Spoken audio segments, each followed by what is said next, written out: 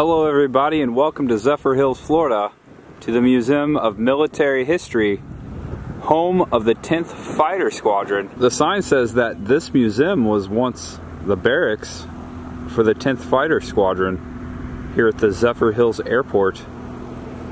This sits just on the edge of the runway. Actually, without that fence, I say we are on the runway.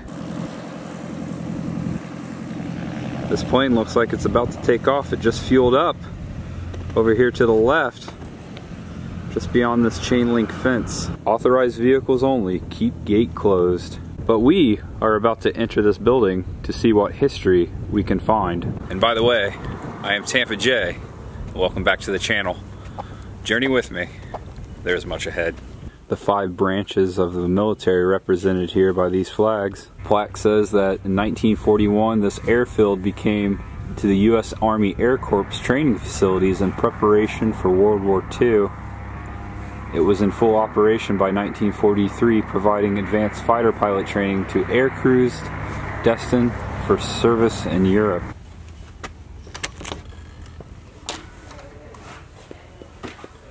Well, we have entered.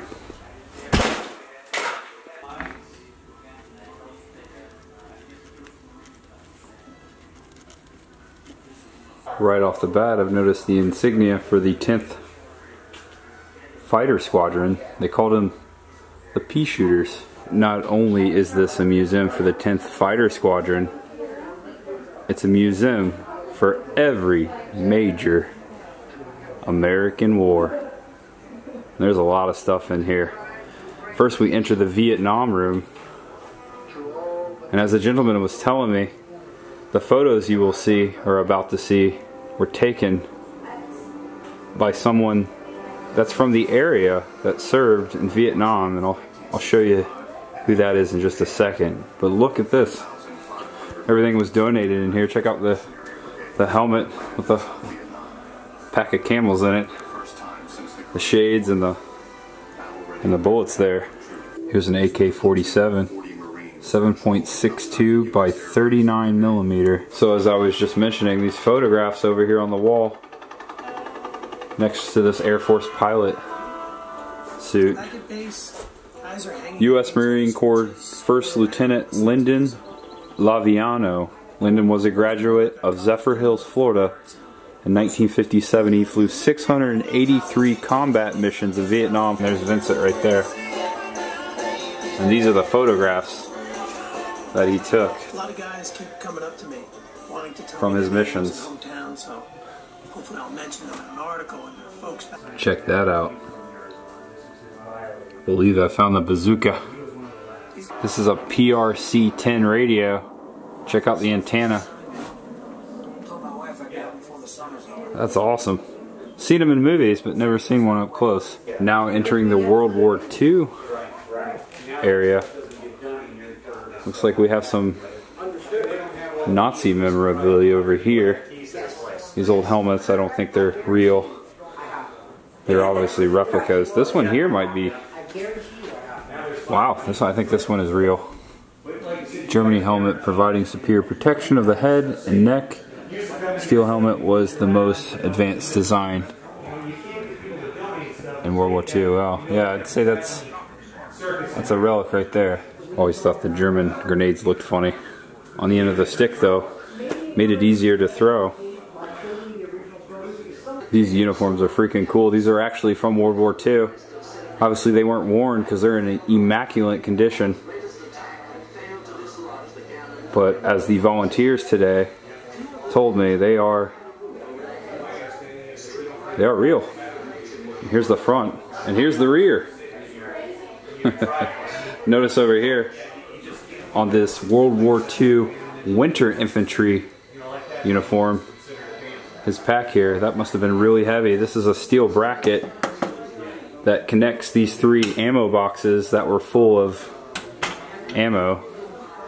All that steel, that must have been really heavy. There's that word again, heavy. Here's some Imperial Japanese World War II memorabilia. There's a uniform. And check this helmet out in this old Japanese flag from World War II, the Red Sun. Check out the shoes, like ninja shoes. Kind of like the Ninja Turtles feet. This old Japanese rifle. Arisaka, I believe. Yeah, Arisaka service rifle, a bolt action rifle. Check out this display. This is one of the coolest one here. This is a mountain tent. This display is awesome. 1944 mountain tent.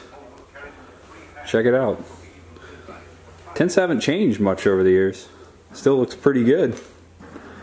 Looks better than some of the tents I've had camping. This guy almost looks like a superhero of some sort. But check him out, he's ready to climb a mountain. Some vintage climbing gear for all you climbers out there. Look at those ski goggles, Foster Grant. Those must be worth some money. You never know when you're gonna need a snow brush. United States issue snow skis. That's cool. You don't see a lot of ski memorabilia. This is a very cool collection. Check out these snowshoes. Whoa, it's a 50 caliber machine gun right there. It's a little cutout of an airplane. Look at that. Here's the backside of it. Whoa. Just pull the lever back and go to town.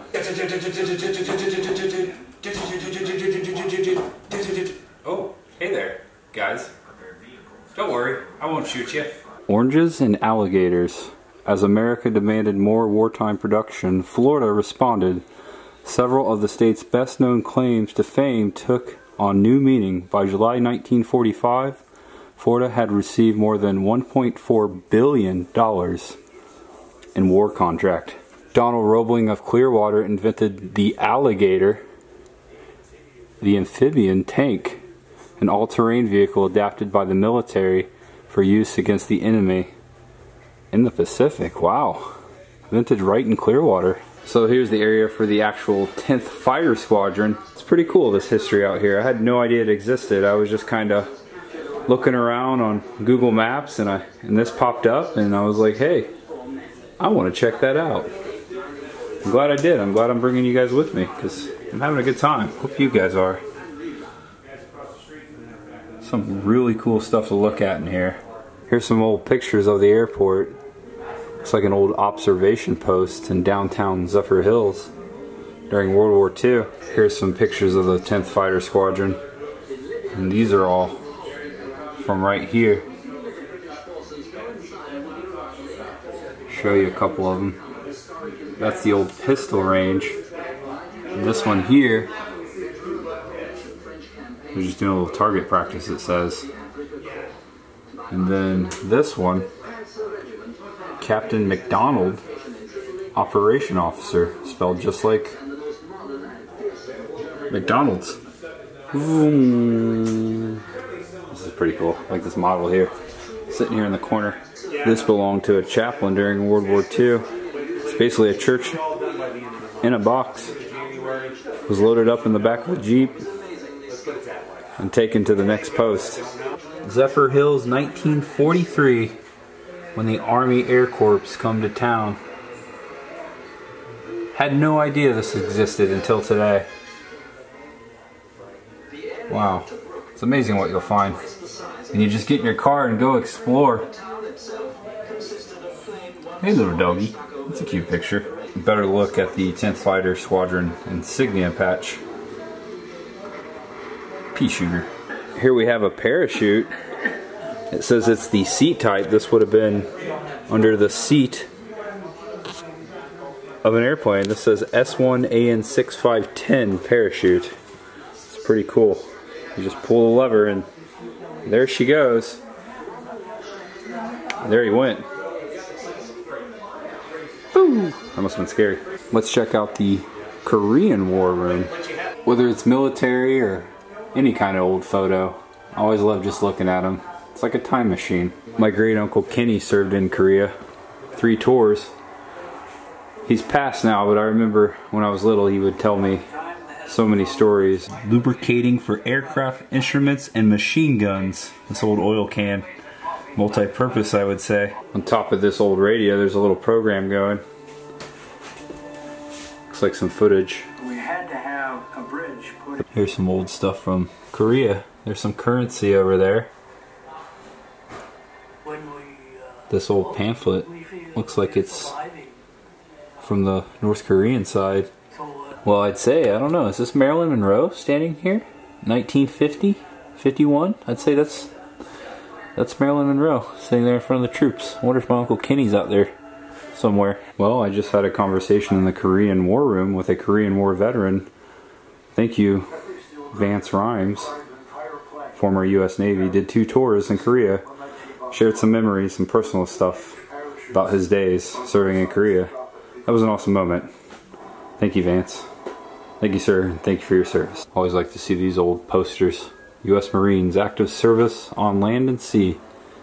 Enlist at 24 East 23rd Street, New York City. This is one of the most popular ones. We can do it. She's a wow. A woman ordnance worker. Urine specimen bottle. Ew. Well, pick your uniform. Looks like they're all represented throughout the years. A lot of Air Force. I see some Army, some Marines, some Navy. I don't see any Coast Guard though. Looks like we found the nurses' quarters. The uniform of the nurse during World War II. Looks like U.S. Army. Marines. Here's an Army nurse, Mildred Butler, served in England from 1942 to 1946. There were some women pilots that served in World War II. This is Barry Vincent Smith flying the 44W6. And this is Bernice B. Falk Hydew with her 44W7. So here is the 10th Fighter Squadron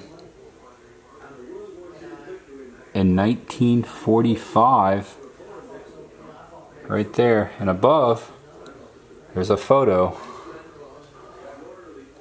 of the 10th Fighter Squadron, all who remained, in 1996. Wow.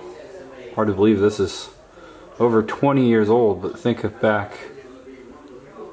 Wow, 1945. Check out these photos in this old Walmart photo album, always. Remember those? But anyway, here's kind of some pictures of them actually moving the building that we're in. The barracks down the street. It wasn't too far away, actually. They moved it here, next to the runway. Look at that. It's pretty cool. It's amazing what man can do. Good and evil.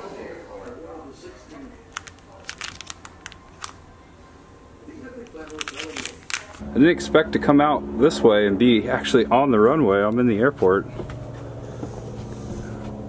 Coming down the barracks. But over here, we have a C-47 model C-530 Sky Trooper. Year 1942. This is probably the best vantage point of the front of the plane.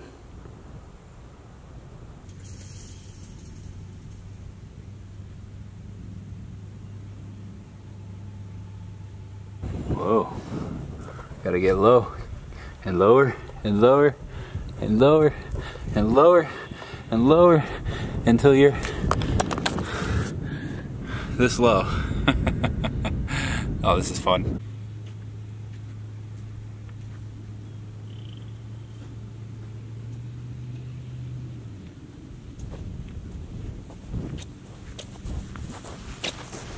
Standing right behind the flaps, looking up into the windows.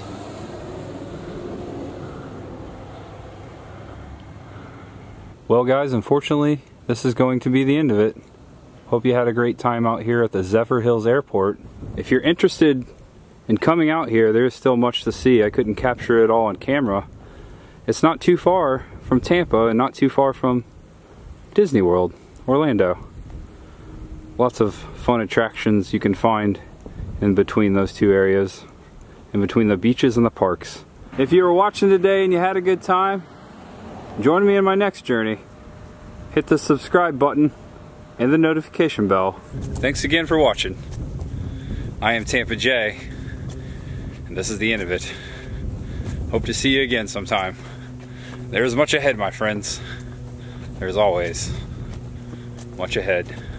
I'll see you in the next video. Goodbye, y'all. Wow, I'm on the runway. That's cool.